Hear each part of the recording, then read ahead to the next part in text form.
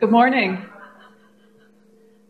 One quick housekeeping announcement, and then I will have the pleasure of introducing this morning's distinguished lecturer to you. So the housekeeping bit is that we're going to have an unusual, unscheduled, somewhat special grand rounds the last Wednesday of November, the 29th. We happen to have in town Claire Gillen, a UK researcher who's been doing some very interesting research actually over the internet with hundreds of participants using computational psychiatry to investigate some of the information processing that what would you say, kind of differences in people with OCD or OCD type traits. And I urge you all to come because it's it's a window into an important new research area that's going to be dominating the field over the coming years. So come and hear Claire speak. She's a very good speaker, and her work is very, very interesting. Because of her schedule and some other scheduling things, that special grand rounds will happen not at our usual 11 a.m. time, but it'll happen at 12:30 on that Wednesday, and you'll be getting announcements about it. But just wanted to let you know about that. Now I have, as I said, the immense pleasure of welcoming Dr. Keith Neuchterlein here as our distinguished visiting lecturer. Dr. Neuchterlein's accomplishments, are filling up in tiny font this page. I'll just highlight a few of them, and then I'm going to tell you a little bit more of a sort of more personal note about what it's been like to work with Keith and have him as a colleague in this field. So Dr. Nuechterlein is the distinguished professor in the departments of psychiatry and biobehavioral sciences and psychology at UCLA and director of the UCLA Aftercare Research Program, which is a research clinic devoted to research and treatment with patients who have experienced a recent onset of schizophrenia. He also served as the director of the UCLA Center for Neurocognition and Emotion in Schizophrenia from 2003 to 2016, and it's safe to say that the work coming out of that center essentially revolutionized how we think about key areas of investigation and treatment for schizophrenia. What's kind of more fun is that Dr. Neuchterlein received his BA in psychology and his PhD in psychology, clinical psychology here from the University of Minnesota, and he's a son of the Midwest. And he actually spent his formative years here in the Twin Cities area. He's more than 290 journal articles and scientist on the ISI Web of Knowledge as most highly cited list for psychology and psychiatry. He's been on editorial boards for numerous journals, prestigious journals. He's received numerous and continuous research grant funding from NIMH and other sources. And he's been really kind of a giant in the field. I have to say, we were talking about it at dinner yesterday evening, and the other thing is he comes from this class of amazing kind of clinical psychologists who also had these distinguished research careers here at the University of Minnesota, and this group of people who were training in the 70s who went on, Dr. Neuchterlein, Dr. Dante Cicchetti, and Dr. Bill Iacono, who really each in their own way essentially revolutionized each of their fields. There was some magic going on at that time, both in terms of who they recruited and the raw talent and how you were trained. I'd like to learn more about some. And I'll also say, we were chatting here just now about how to bring in great faculty and to create collaborative research environments. And Dr. Neuchterlein was saying that one of his principles is to make sure that the people you bring into your research group are people who are highly collaborative and foster both a kind of across scientists and across disciplines investigations. And I think the fact that pays off, and you only have to look at his publication list to see what kinds of contributions that approach will make. I could go on the list. Dr. Neuchterlein has received a number of awards, including the Zubin Lifetime Achievement Award by the Society for Research in Psychopathology, the Trailblazer Award by the ABCT Special Interest Group on Schizophrenia, the Kraepelin Alzheimer Medal at the University of Munich. But as I said, I want to just tell you a little bit of the personal side. So even as a very young kind of research trainee, I was aware, of course, of Dr. Neuchterlein's seminal work, particularly in exploring cognitive dysfunction, attentional dysfunction in schizophrenia. It's work that I read, that I studied, that I thought about a lot as I was becoming interested in cognitive deficits in schizophrenia. I, of course, then also became aware of the seminal role that he played in developing the matrix consensus battery for coming up with a thoughtful, evidence-based approach that could be used in a standardized and systematic manner across studies to assess cognitive deficits in schizophrenia. Again, I think it's safe to say a practice which really has changed how we approach aspects of study design in schizophrenia.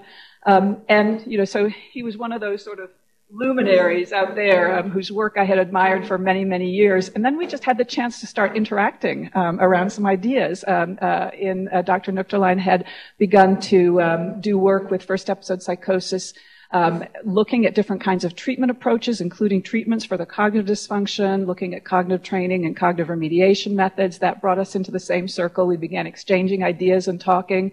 And, you know, to my somewhat delight and shock, here was this, as I said, you know, luminary in the field who was approachable, thoughtful, had a great sense of humor, wonderful advice, loved to share ideas, and I can just tell you, it's been kind of one of the real pleasures of this phase of my career to get to know Dr. Neuchterlein and his work better, to go to meetings together, and to continue to learn and grow from his ideas. So there's a real kind of personal pleasure in welcoming you here, as well as, of course, just the thrill in bringing you back to the University of Minnesota. Well, thank you, Sophia. That was very gracious. And I thank you for both the professional and the personal introduction. In addition to thanking Sophia for inviting me back to a place that I still sort of consider home. I was here during most of my childhood. I just want to acknowledge the recent passing of Chuck Scholes. He was a major influence on our field. I think I've been to every international congress on schizophrenia research meeting that has existed, and his organizational skills for that were quite remarkable. One other sort of historical note for me is after I took abnormal psychology here as an undergraduate, I became interested in schizophrenia, major mental illness, at least at a theoretical level, and I sought work to actually meet patients with schizophrenia at Fairview Hospital. In the old Fairview Hospital here 40 years ago, I was an orderly and spent many hours with schizophrenia patients, bipolar patients, depression patients, and it really kind of made me realize first of all, I liked these individuals. I thought they were fascinating. It really got me to dedicate a career to that field. Finally, on a personal note, I should tell you that at my first episode clinic at Los Angeles, the rumor was going around yesterday that I was actually flying back to Minnesota to go trick-or-treating at home. So on to the science. So I'm going to speak to you today about studies where we're trying to advance the effectiveness of treatment in first episode schizophrenia. And I will touch on these three topics about long-acting antipsychotics, cognitive training, and aerobic exercise. This research is mostly funded by various NIMH grants for some of the long-acting injectable medication support. We also had supplemental support from Janssen.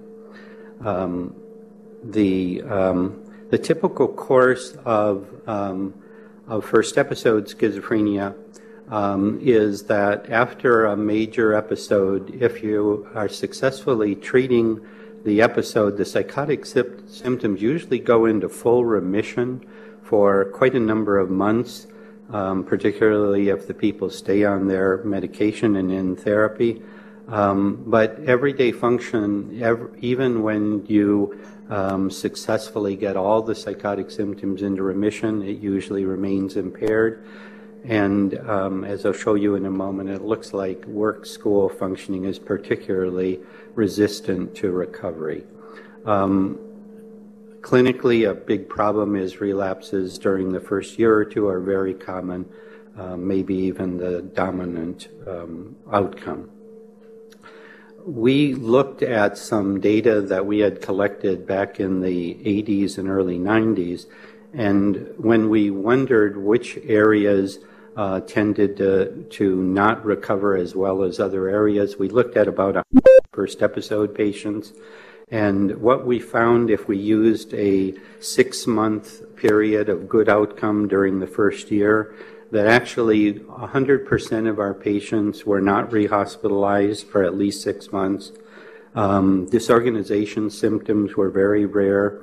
We could get reality, just the psychotic symptoms, under control and disappeared from clinical relevance at least in at least 2/3 of the cases. Negative symptoms in about half. They were somewhat more resistant.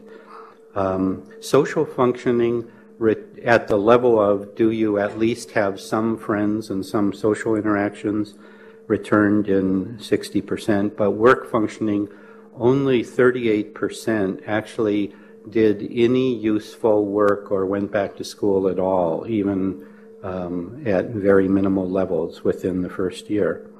So we were already interested in work school functioning, but we found these data to further point out how important that area was and relatively untreated by older treatments. We ask ourselves in that earlier sample, what predicts who goes back to work or school 9 months after they're stabilized on medication and outpatients? And after evaluating these various factors, we found that 3 cognitive factors predicted remarkably well. This is like a correlation of 0.7 something. 52% of the variance predicted by working memory, attention and perceptual processing, and verbal memory and processing speed. So it seems that these lasting, enduring cognitive factors are the main influence on the ability side of what's holding the patients back, even if they go into full psychotic remission. So we've been working for the last about 15 years on various approaches to improving the cognitive deficits in schizophrenia. And I'll talk today about results that we have on these 3 approaches.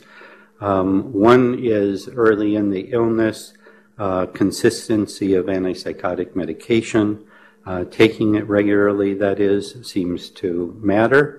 Cognitive training we'll talk about, and aerobic exercise.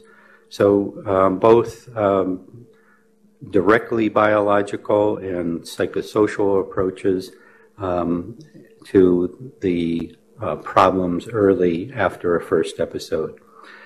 For those of us who've treated lots of first episode patients, it's striking how big a problem medication non-adherence is. This is a summary for Wyden of not just first episode patients, but early in the illness. Half of the patients go off their meds altogether or are off for substantial periods of time, even within 1 year, 75% within 2 years, and about half of all direct medical costs of psychiatric illness of schizophrenia are attributable to non-adherence, which leads to hospitalization. So it's a huge problem, both for those of us treating the illness, for society, for the individuals whose lives are disrupted. So one thing we did early on is we were treating everyone with oral antipsychotic medications during this period. And we simply looked at those periods when people were consistently taking their oral antipsychotic medication and those periods where they were not. And not surprisingly, the people during periods when they were taking their antipsychotic medication didn't relapse all that often, but still by the end of this period, still about half of them relapsed. But if you went through periods where you were notably non-adherent, you were almost certain to relapse. So we discovered in this study that even periods that were very brief, like you were taking 2/3 of your meds, we were using low-dose strategies, even taking like 2/3 of your meds and skipping a few days here and there, that had a dramatic effect on relapse risk. So we got interested in long-acting injectable medication. Traditionally, long-acting injectable medication is not used until you've failed a few times to take oral medication and had relapses. I think of using it that way as the punishment paradigm. It's sort of like, gee, you were a bad patient, you didn't take your meds, now we're going to get out the big gun and give you the shot. Not surprisingly, most punishments are not well liked by the individuals being punished, and that hasn't always been a successful strategy. But with first episode patients, our experience is that they're remarkably accepting of long-acting injectable medication as an alternative. In this study, this was a 2x2 design where people were, after a first episode, randomized to oral risperidone or long-acting injectable risperidone. And we were also interested at the same time in cognitive remediation and as a control group, healthy behavior training. So we were trying both medication and training-based interventions to see if we could improve the course of schizophrenia. So this was a 12-month trial.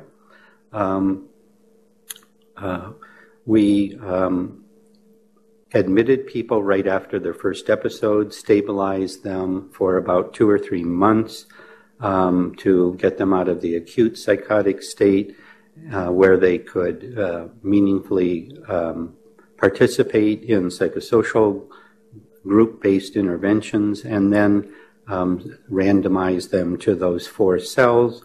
And all of the patients received supported education, supported employment using this model called individual placement and support. That was to provide a context of active rehabilitation because we thought that anything else we did to improve cognition would probably have its effect on everyday life better if we had a context of actively supporting going back to work or school. So in this, we looked at several different outcomes. So first of all, on the long-acting injectable versus oral side, some of you may know these results published in JAMA a couple years ago. We found a dramatic effect on reducing relapse. So the 1-year relapse risk on oral medication in our study was 33%, which is actually below what is typical in clinical practice, probably because we were paying such careful attention to all of our patients. But it was only 5% in over a 1-year period for the patients on the long-acting version. So worked remarkably well for relapse rates.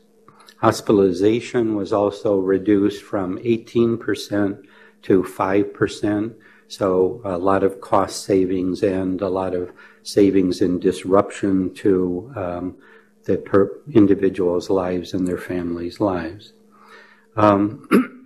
We also were interested in, from the beginning, in whether the effects of long-acting medication would actually be broader than the traditional goal of reducing psychotic symptoms and relapse. And we used the matrix consensus cognitive battery in this study that we had just developed with a contract from NIMH working with the FDA, and looked at that so that it could be compared to many other clinical trials that use that battery. And borrowing from, some of you know the Naples project studying prodromal or clinical high-risk subjects, it developed a functional outcome scale that's nicely applicable across the adolescent to actually aged age range, so that fit our young adult population. The matrix battery has these 7 domains, each measured by 1 or more tests. And what we found when we looked at the patients treated with long-acting injectable versus oral risperidone is that by 6 months there were advantages, even cognitively, to long-acting injectable medication. Here divided just into were you on randomly assigned to oral or long-acting injectable. It's significant by 6 months for verbal learning, almost so for the overall composite and working memory. And what we realized when we looked at these data was that some of the people on oral meds were actually taking their medication very consistently, but many were not. So we also fortunately had a dimensional rating of their non-adherence that allowed us to fine-tune this distinction. So it went from a 1 to 5 scale, and we were very elaborate about this. We had plasma levels every month, pill counts, these electronic caps that you put on medication bottles that told you when people took off the cap. And we were figuring out that only a few patients knew enough to take the cap off and put it back on without taking any medication.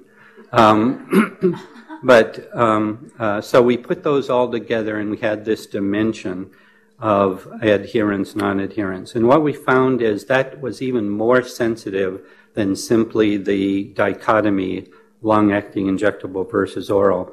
And now we got significant relationships with the average, the overall composite of cognition, working memory, verbal learning, and social cognition was in the right direction and close. So clearly, long-acting injectable medication, at least early in psychosis, has a broader effect than just preventing psychotic symptoms from returning. It does affect cognitive recovery. And we ask ourselves, was there generalization to everyday functioning? Because cognition is related to everyday functioning. And indeed, it was. And we got better outcomes for work-school functioning on long-acting injectable versus oral. So we were curious, especially with a psychiatrist, George Bartsokis, about what are the potential brain processes being affected here. We found that myelination in the lower levels of the cortex, which we call intracortical myelin, was correlated with cognitive performance in these patients. And you're wondering, if you haven't read these papers, what in the world is intracortical myelin? So let me explain. George Bartsokis developed a specialized technique where he contrasts 2 sequences in the MRI sequences. One proton density is sensitive to traditional white and gray matter distinctions. Another one, inversion recovery, is sensitive to myelin itself, even myelin that's in the lower levels of what we would traditionally consider the gray matter cortex. So we're looking here at the area between the red line and the white line in this slide. And that's myelination in the lower levels of the cortex rather than traditional white matter or white matter tracts, or people who study DTI study lower, longer tracts. This is not that. This is like local communication in that area of the cortex. And we found that in this 6-month trial pilot study with MRI, that being on long-acting injectable on the right here, as opposed to oral, actually preserved and somewhat increased that intracortical myelin. Whereas the usual course, if you follow people on oral meds for longer than this period, is they don't change right at the beginning, but then the intracortical myelin starts decreasing at an abnormally rapid rate over the first few years of the illness. So it looks like being on consistent antipsychotic medication helps to preserve intracortical myelin. So we conclude that early in the illness, at least in the first year that we were studying, consistent antipsychotic medication, it contributes not only to fewer psychotic relapses, but also to improve cognitive functioning and role functioning. And it appears that intracortical myelin may be a biological marker for this process, that it's preserved or even improved with consistent antipsychotic medication. So in this same study, remember that it was a 2x2, and we were studying cognitive training effects. A little side story when about my first awareness of Sophia. Sophia probably doesn't know that when she first put in a pilot grant when she was at UCSF, I was one of the reviewers, and I don't really know what happened to this, but it was very nice, one of your early piloting a few subjects to see if posit science cognitive training would work. And I looked at the very early feasibility stuff, and I not only said she should get the grant, I said she didn't have enough subjects. They should give her more money so she could get even more subjects. I was impressed with her work from the very beginning. All of these studies of cognitive training, they depend on the basic plasticity of the brain. And of course, we all know that we can learn things even when we're adults and even moving towards aged.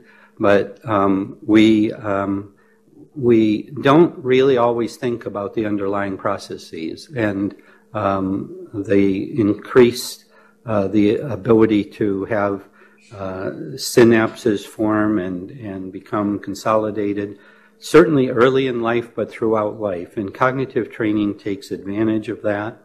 In the first study we did, we were interested in combining existing approaches. Some of the approaches at that time, this is like 10 years ago we started this study, some of the approaches use so-called bottom-up, starting with very simple cognitive processes and moving to higher level processes. Other approaches believe that you could just intervene at the high level, like problem solving, complex reasoning level, and that to the extent that there were problems at lower levels, that would take care of the problems at the lower levels, and you didn't have to directly start with the lower levels. We weren't totally satisfied with either of those approaches, realizing that in schizophrenia the core deficits are really multiple, and they're at many different levels. Wasn't quite clear how to best reach them. So we combined the two approaches, one represented by Morris Bell and his colleagues at Yale, and the other by Alice Medaglia, who was then at Columbia. and no, now is at Columbia. This was what I consider cognitive remediation light these days, because it was only 2 hours a week of cognitive training, plus a bridging group where we tried to get people to move what they learned in the cognitive training to everyday life. We started this, used 23 different programs over a 1-year period, and we started with very basic tasks and moved through processing speed, attention, working memory, into more complex levels of memory and categorization, associative memory, then low-level problem solving, and moved to higher-level problem solving. And this became in sort of game-like tasks that were more and more like real life. In Ice Cream Truck, for example, a great name for, a serious research on cognitive remediation, right? In Ice Cream Truck, you had to imagine that you were setting up a business, and it was an ice cream truck business, and that you had to decide things like where should the truck go, how much ice cream should you order, how would you advertise, what should you set as the price, and you got feedback based on trying this, and then you were asked to alter your choices to become a successful ice cream truck driver. I was never very good at that, so I became a professor, but it was a useful skill, we thought. We compared that to healthy behavior training. And we were interested initially in the physical health complications of schizophrenia and the side effects of second-generation antipsychotic treatment. So we used an equal amount of time in healthy behavior training. It had 3 components: nutrition training, some exercise training, and relaxation and stress reduction. And we compared these. Now, at this point, we knew that dimension of medication adherence actually had an effect on cognitive recovery. So we covaried that dimension, and whether people finished the protocol or not, we found a nice significant effect of cognitive training. And for those of you who know effect sizes, but you're used to Cohen's D, for Cohen's F, that's for an interaction. You have to multiply it by 2. So this is like a Cohen's D of 0.75 range, and a large effect. Even after, and actually it helps refine the effect of looking for cognitive training by controlling for medication adherence, we found that effect on cognition. And it did also, just like staying on your meds consistently, it led to greater everyday role functioning at work and school. So we were very pleased with that. This is almost a large effect, kind of medium to large. So we were pleased with that. At the same time, we recognized that there's still a ways to go. The deficit in schizophrenia is like a standard deviation and a half on cognition. We were probably moving people like a quarter to a third towards normal level. But we wondered whether the cognitive functioning was related to the role functioning, because we thought that's why role functioning was improving. We at least found a significant, if not terribly high, correlation between the amount of cognitive improvement and the amount of role functioning. So we conclude about this area that indeed cognitive remediation can produce significant gains in overall cognitive performance relative to this active control group. And it was especially sensitively detected when we controlled for the effect of medication adherence and whether people completed the protocol. These effect sizes were, as I just said, medium to large, still leaving a lot of cognitive impairment untouched, though. So it was good news, but we had someplace further to go. Here I'd like to highlight, we got interested in the results from posit science programs because of the earlier results that Sophia and her group at UCSF had shown with chronic patients, and they have more recently demonstrated in recent onset patients that using a version of the matrix battery, that indeed the posit science neuroplasticity-based cognitive training can indeed produce, again, moderate but significant and clinically meaningful improvements in cognition, and in this case, particularly verbal memory and problem solving. So we were encouraged by that, became fascinated with the posit science approach to this. And at that time, we were looking for ways to boost the effect. We thought, oh, both of these approaches, various approaches to cognitive remediation, seem to work and get at least medium effects. That's very satisfying when, I mean, if you were, at this point, if you were a pharmaceutical company, you would be like, hip, hip, hooray, we're going off to the FDA and we're going to make millions of dollars, because no cognitive enhancer so far has been approved by the FDA. There's no successful trials despite multiple attempts. Cognitive remediation very clearly is a successful attempt to change cognition in schizophrenia.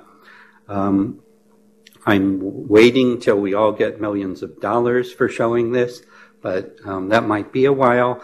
But in the meantime, we decided we'll try to boost the effect. Now, about halfway through that last study, you notice that exercise training was part of the control group. So I started reading the literature on exercise in healthy people, and to tell you the truth, it scared the heck out of me, because the literature increasingly showed that exercise in healthy people led to improved cognition. And here I'm thinking, that's our control group. We put that there so it wouldn't change cognition, even if it did other good things for the patient. So then we got interested in that literature. The evidence is actually fairly strong, especially the animal literature, that aerobic exercise releases neurotrophic factors in the brain, especially BDNF, brain-derived neurotrophic factor, and it stimulates synaptic plasticity, actually in animals, new neuronal growth in certain areas of the brain, and enhances learning potential. The animal literature is also interesting in that the effects of aerobic exercise on cognition and on synaptogenesis and neurogenesis are very temporary if you don't put them in a cognitively stimulating environment. So you'll get these boosts that are potential for permanent changes in the brain, but unless you then cognitively stimulate the animal, it all goes back. It all goes back to where it was. So we decided, maybe a combination was a good idea. There were initial promising results from Pajonk et al. In Germany and David Kimmy at Columbia at that time. And they used aerobic exercise alone with chronic patients with schizophrenia and found some promising effects on cognition. Then Baron Malchow in Germany tried a sequence of, first they did 6 weeks of exercise and then they added cognitive training. That looked promising, but the results they got that were positive for cognition were when they added cognitive training. It was a little hard to tell whether that was just from the cognitive training or from the exercise plus cognitive training. We decided doing them concurrently was a better approach, and we decided, of course, we were already studying first episode patients, but we decided that studying first episode patients, we'd have a better chance to maximize gain cognitively, and also generalization to everyday functioning is, I believe, easier in first episode patients. So we did another randomized controlled trial that we recently finished. This was what NIMH considers a randomized control, quote, pilot study. Still takes 2 or 3 years to do the pilot study. One group got cognitive training for 4 hours a week for 6 months, and the other group got the same cognitive training, plus they were in a systematic aerobic exercise program. So for those of you who don't know the Posit Science programs, we used a combination of basic cognition, neurocognition, non-social cognition training, and social cognition training. And we focused, as did Sophia and her group's earlier studies, on auditory discrimination, verbal memory, early forms of neurocognition, and it built up to higher levels. And then Socialville was some of the same processes, but with social stimuli, emotions, faces, voices with emotional tone.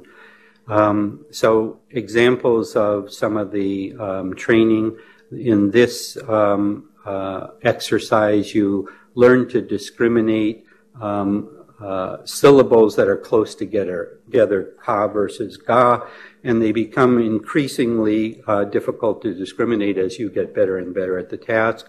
The task adjusts automatically so that you have like a 75-80% level of success, so it encourages your motivation. In another one, much like for those of you who remember concentration on television, you click on one of these, you hear the sound, like the syllable in the last one, and then you click on another one, you hear another sound. You have to remember where those sounds were. So you're using your working and spatial memory to remember the sounds, and then you match the sounds. Examples of the social cognition training, you saw a face with a certain emotion, but it's not the same person. Then you see this and you're asked to match the emotion you saw to the emotions you see on this person's face. This one, you see multiple people and you're told things about them, and then you're asked, for this person, which of these 3 things characterize that person? So as you can see, it not only uses very basic cognitive skills, but it builds towards higher level cognitive skills. And that whole set of programs was very much designed to promote the best principles of neuroplasticity training, both from the animal and human research. So seemed especially fitting to a situation where we are trying to, with aerobic exercise, promote neuroplasticity and learning potential. The exercise training we used on purpose exercises that you could do without going to the gym with specialized equipment, because we think if we were successful, we wanted it to be possible to do this in the average community clinic. Not all community clinics all year round could do this exercise outside, but actually in our clinic, the problem is when it gets really warm, the patients complain that it's too warm out, and we have to move inside in the air conditioning so they can exercise hard enough. So there's four sessions of exercise a week. 2 days, we bring them into the clinic, 45 minutes of exercise. We give them individually synced heart rate monitors, and we know what their individual heart rate capacity is, and they go for 60 to 80% of heart rate capacity during their exercise. For those of you who know the exercise literature or you go to your local parks, this is a version of what's called interval training or circuit training, where you exercise at a moderate to vigorous level for like 3 minutes, then you take a break for like a minute, you do something else for about 3 minutes, and then you take a break, and so on. It has the effect of keeping your heart rate sufficiently elevated in the right range, and it is a very efficient form of exercise. Some things are like jumping jacks, other typical calisthenics. We also mixed it with some strength conditioning effects, and that was done for 45 minutes twice a week in the clinic, and then they were assigned to do it 2 more times at home. The target was 150 minutes of exercise a week. Not everyone hit that target, but actually getting them to exercise in the clinic was pretty easy. We had like 80-85% adherence in the clinic, about 50 to 60% adherence at home. I was really disappointed with that until I read the literature, which said that in healthy adults in exercise programs, their adherence is about 35%. So then I started being happy that even with schizophrenia patients, you know, it's all cognitive reframing, that we could actually reach 50 to 60 at home. We have recently finished this study and find that both conditions, cognitive training alone and cognitive training and exercise, as we expected, do lead to significant improvement in cognition on that matrix consensus cognitive battery. This is the overall score. But adding exercise significantly speeds up the learning. Here it's about triple the amount of learning in the first 3 months.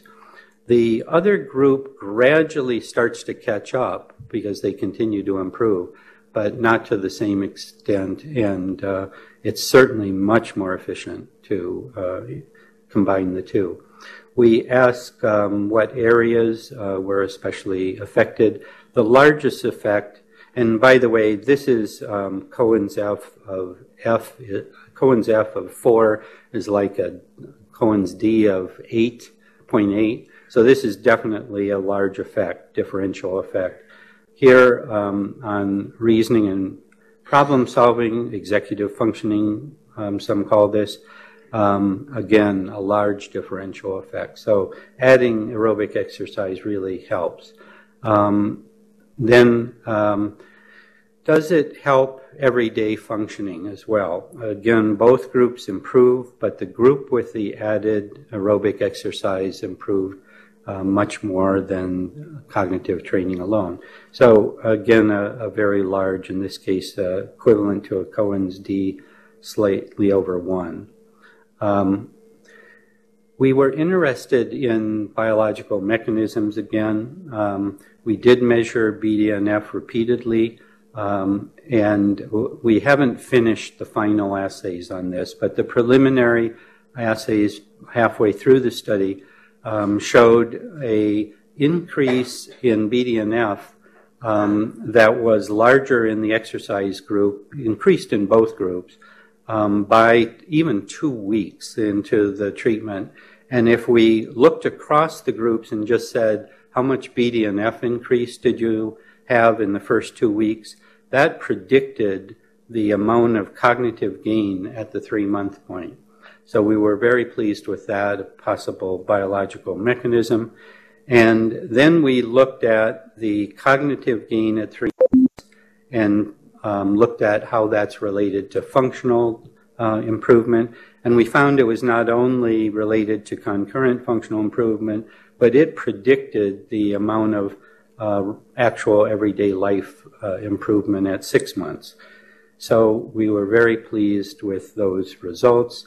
And fortunately, so was NIMH and gave us another grant to study 5 more years of this kind of phenomenon with slightly better control group.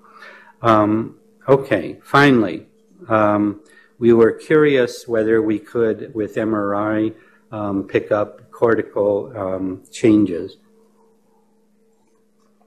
with the contrast between exercise addition and cognitive training alone. And this was done, I want to especially acknowledge Sarah McEwen.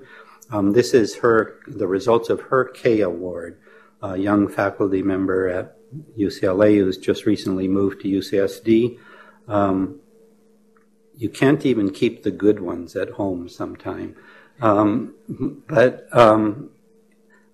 She found that we found differential increases in left dorsolateral prefrontal cortex, cortical thickness, from baseline to 6 months with the addition of exercise, and right superior frontal gyrus, increased cortical thickness. Let's emphasize those. And then we correlated those changes with our cognitive and functional changes, and we found that the DLPFC improvement did correlate with the executive functioning or reasoning and problem-solving gain over the 6-month period, and the superior frontal gyrus correlated with our role functioning, social functioning improvement.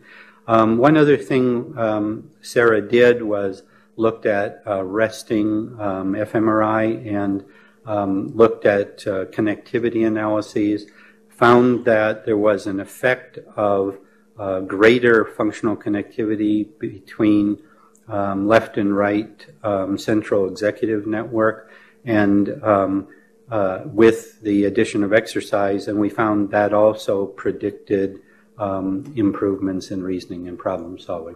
So these are sort of early pilot results from the MRI imaging side, but they suggest that we're getting meaningful changes in cortical thickness and functional connectivity. So to get close to final conclusions here, for aerobic exercise, we would say, adding physical exercise to cognitive training really can notably improve the impact of cognitive training, which in and of itself has been very clearly demonstrated to be effective. So it speeds up the learning. When applied during the first episode, it also generalizes to everyday role functioning, and we find this promising mechanism of action which goes from increased BDNF at 2 weeks to increased cognition at 3 months to predicting role functioning at 6 months. So we're encouraged by that. We are intrigued by that we're getting cortical thickness changes, especially left dorsolateral prefrontal cortex and right superior frontal cortex, and that these changes plus the functional connectivity increase do seem to relate to the cognitive and functional improvements. So that was about 15 years of research in 50 minutes. So if anybody could do a quick calculation of how per minute, like what did we cover, but that was a lot of work of a big group. We found that long-acting antipsychotic medication really has a larger impact than most people realize. Keeping first episode patients on their meds, if you can do it with oral, great, but it's easier with long-acting injectable meds. And it not only affects relapse risk, but cognition and functional outcome. Cognitive training can definitely improve cognition and work school functioning, even beyond the effects, even when you control the effects of long-acting medication or medication adherence. adding aerobic exercise, which all our doctors tell us to exercise more, but if you have schizophrenia and cognitive deficits and you have access to cognitive training, you should definitely start an exercise routine. Even if you can't do 150 minutes, maybe 120, anything you can do to do moderate to vigorous exercise a few times a week is likely to markedly boost your learning, and we'll see long term whether it's a permanent effect or you have to keep exercising. It would not be a bad outcome if we had to keep exercising. We all suspect that that is what we have to do. Wanted to acknowledge this is a very large collaborative team. We're fortunate to have a very nice collaborative group at UCLA. And as Sophia mentioned, when we have to replace someone, that's one of the main things we screen for is, are you not only a bright young person, but are you a good collaborator? Will you fit into the group and add something unique, but also do you play well with others? These people all play well with others. I wanted to thank you, and I hope you remember something at least tomorrow when we do the retest.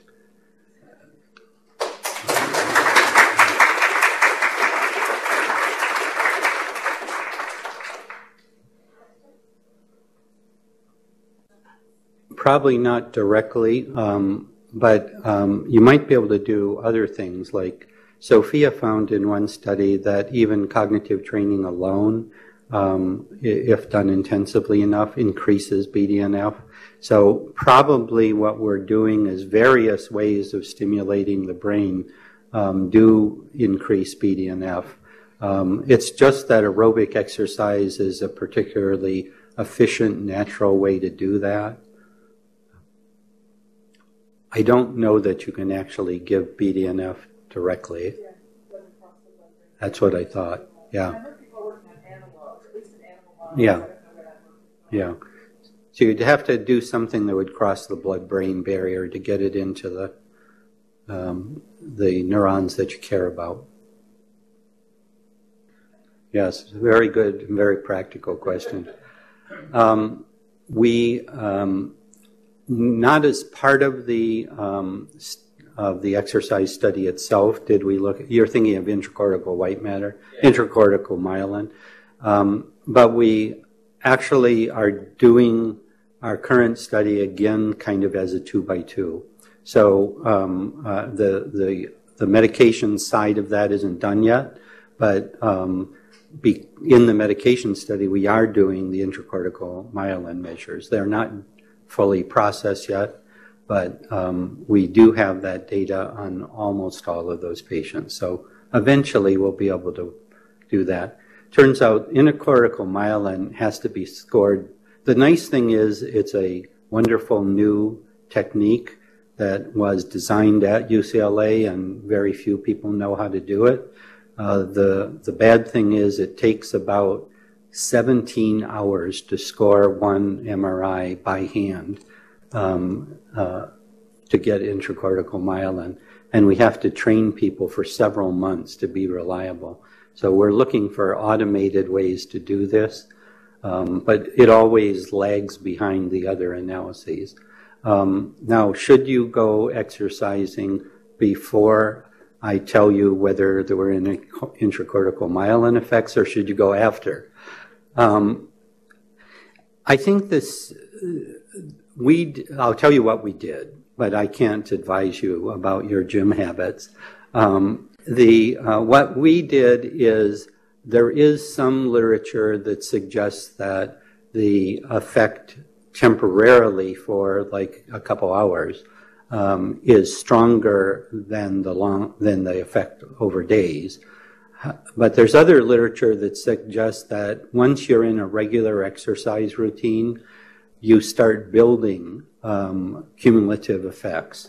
So the answer is sort of in between. What we did is we put the cognitive training session in the middle No, sorry. We put the exercise session in the middle because it was only one, and we had cognitive training before and after exercise on the same day. And we're doing some supplementary analyses that aren't done yet, so I don't know the result, to see whether you actually learned more in those one of those cognitive sessions than the other. But it's hard in single sessions like that to get differential cognitive effects, but we were interested in that. So, you know, if you can get up in the morning and get to the gym early and then read the newest journal article, maybe your retention and learning would be, you'd benefit from both the temporary and the cumulative effects. Probably more important that you get up early at least 4 times a week and get in some exercise. Yeah. On the first question, cognitive training, as Sophia and her group and others have shown, clearly works in chronic patients. Whether it works exactly as well or not quite as well, that's, I think, still open to debate. It may depend on what style of cognitive training you do and other factors. Some of us believe you might get somewhat larger effects in first episode patients, but you get notable clinically meaningful effects in chronic patients. So it's clear that cognitive training would be a good thing for almost everyone with schizophrenia. Now, how do you get it to the masses? Well, probably the first thing you do is you make it internet-based, which it is now for Posit Science. So all of us can go in and sign up for the cognitive training. Now, how do you get patients to do it? That's a much trickier problem. The cognitive training that we know we have the best scientific base for working well is unfortunately not the cognitive training that's the most fun. So, you know, that's a dilemma that hopefully over time the developers of cognitive training we know has a strong scientific base will make that cognitive training more fun, and it's getting more fun. But, you know, it's like if you tell a patient, well, you could either go play, I don't play video games, so, you know, some popular video game, or you can do a cognitive training that will enhance your auditory processing, verbal memory, and problem solving. And they go try them both, and it's based on sheer enjoyment, they'll play video games. So it needs to be structured into our interventions so that maybe we do it at the clinic. We've had better success doing it at the clinic because we can control the environment and control the computers for that matter. And, you know, we don't have a great deal of problem getting patients to do cognitive training in the clinic. Getting them to do it at home, we haven't tried as much, Sophia has, but it's trickier. Some patients are really motivated and do a great job, and others, it's hard to keep them on task. But it's definitely an effective treatment that we should use more. Oh, boy.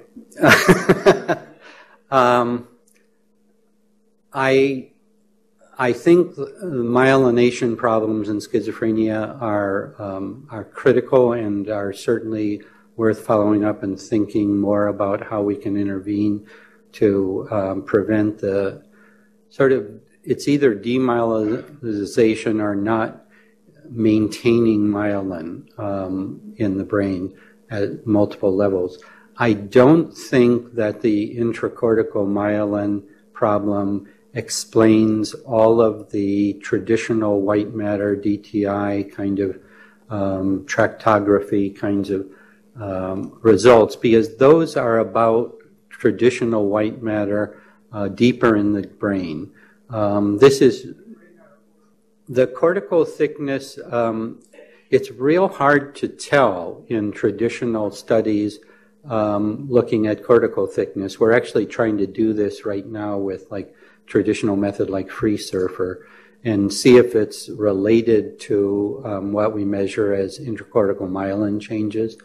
But those methods might be affected by this moving boundary between full gray matter, kind of myelinated gray matter, and traditional white matter, because that boundary sort of moves a bit depending on technique. We've been thinking about that and thinking whether like reduced cortical thickness in schizophrenia is related, and we don't know yet. There are no studies that I know of that directly compare those techniques. We're trying to do it now with a sample that we've collected over time of about 80 patients. So you have to invite me back next year. Got it. The main intervention here was at 6 months. I mean, it was 6 months long, so that's what I showed you. We saw improvements at 3 and 6 months. We have partial data at 12 months. We haven't fully analyzed that. I mean, to the extent that I've looked at it, it's on a partial sample so far. It shows sort of some tendency for the effect to last, but it's not as large at 12 months as it was at 6 months. So it's not, and you know, only some of the people continued to do any exercise. So we also have measures of how much exercise they do. We have to try to relate those. Right, right. On a different measure, we did collect those data, but we, as I said, this is a very recently completed study. We haven't analyzed that measure yet. So we can look at that. My preference is for this kind of rating scale for this reason. This kind of rating scale combines whether you go back to work or school, which is in some ways a very coarse kind of, yes, it matters, but if you go back to work or school and you do a terrible job at it, that's not a great outcome either. So this combines the quality of your work-school performance and the quantity. So at the lower levels, very low levels, you're not going to work or school at all. But at the upper levels, it's measuring when you're going back to work or school, how well are you doing? So I like that kind of combination, although we have ways to tease it apart as well that we haven't looked at yet. You haven't met some of them.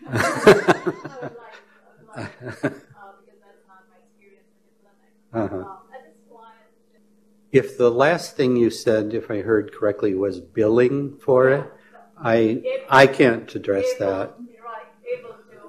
Yeah. Yeah. Certainly you could recommend it. Whether you can bill for it, I have no expertise. But yes. Yes. Yeah. So let me deal with the motivation issue, because I think that's a serious issue that you have to cope with systematically. So it's not like all our patients are saying, oh, wonderful, just give me whatever intervention and I'll do it. Most of them are, it's a very typical, I mean, first episode patients maybe are a bit more motivated than very chronic patients, but lots of them, you know, are very hesitant to do things that would be good for them. We have to always work on that.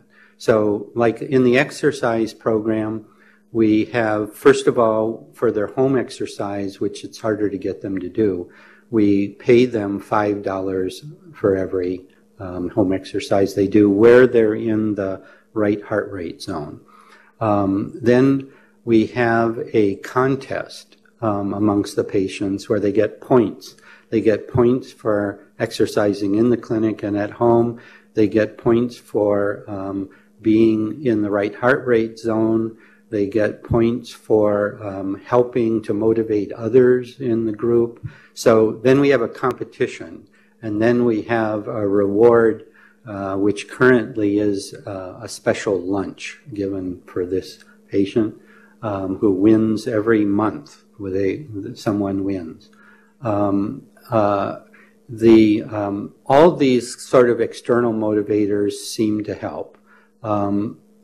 Even patients with some negative symptoms seem to respond to, in the group exercise, they respond to seeing other people exercise, and they'll usually go ahead and exercise in the group. Getting them to exercise at home at the appropriate level is harder, but can be done. The other thing that we've done with the exercise one is when they go home, if they don't want to do the exercises we've trained them to do, but they have a favorite exercise that they like to do, play basketball, jogging or whatever. If they're willing to wear the heart rate monitor and show us that they're in the right heart rate zone, we let them tailor the exercise at home to what they want to do. So we try to fit it in to their lifestyle. We're really trying to get them to start a lifestyle change. So we're hoping that they can do something they'll continue to do after the study is over. So that's the kinds of things we've done. I haven't any experience in getting children to exercise. When I was a child, I loved exercising, but yeah. Well, times have changed. I think there's evidence for all of those elements that you just talked about, including music stimulates certain pathways in the brain that are not necessarily stimulated by like verbal material. So especially having to do with sequencing effects and sort of mathematical relationship-like effects. So I think it's very interesting. The other things are all fields where effects have been demonstrated.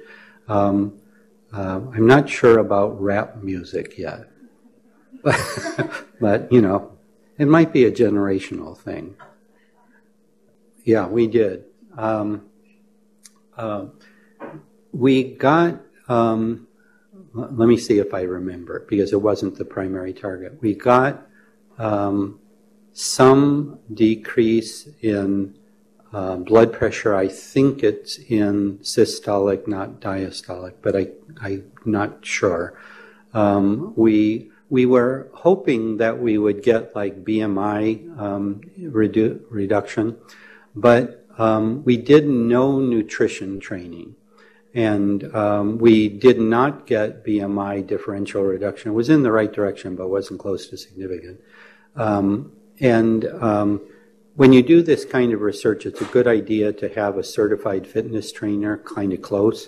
And we happen to have one who was also a PhD in neuroscience, Sarah McEwen. Now we have a different certified fitness trainer. But when I talked to her about that effect, she said, well, Keith, we showed that we improved strength, not only aerobic conditioning.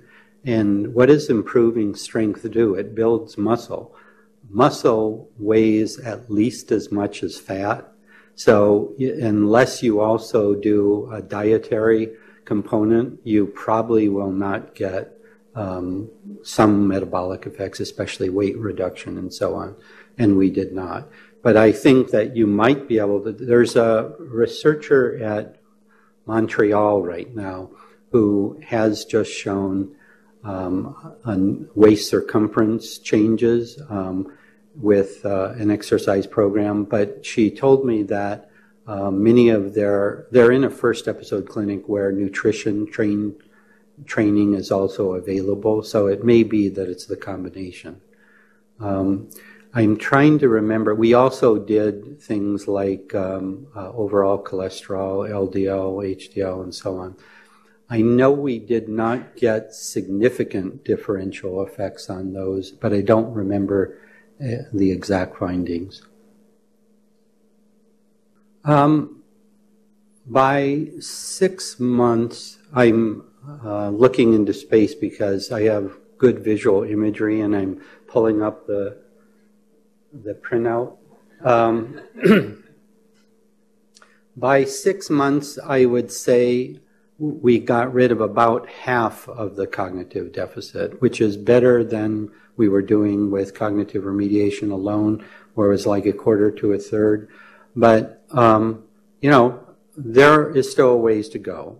But this is enough so that you get very meaningful changes in everyday functioning. So certainly in terms of, I can't speak to what you can be reimbursed to do, but you should be reimbursed to do these treatments because these are real life meaningful differences. There's still a ways to go. So that's good because most of us who do this research don't like unemployment. I'll tell you what it's not due to, but I can't answer exactly that question, and it's a very good question. I can tell you we do have the data, but I haven't looked at it that way yet. But what we did do, we knew we would get a question like, is it the amount of reduction in psychotic symptoms from baseline to that point, or is it the reduction in negative symptoms? So that we had clearly measured at baseline in 6 months, and it's not. If you covary those, different patients differ to varying degrees on how much reduction. If you covary that, it doesn't change the findings. There's still the same medication adherence effect. Now, your question is really excellent, and it's almost exactly the same question that Christophe Correll asked me, and unfortunately, in between him asking me and you just asking me, I haven't been able to go back to the data. But we do every 2 week brief psychiatric rating scales, and we can detect sort of periods, brief periods of psychotic symptoms. So I think we have to do something like scale the number of times somebody went back up into the clinically significant range, because I agree with you that that's a logical question. Are you really protecting the brain against injury? Yeah. Well, wonderful presentation. Thank you very much. Thank you.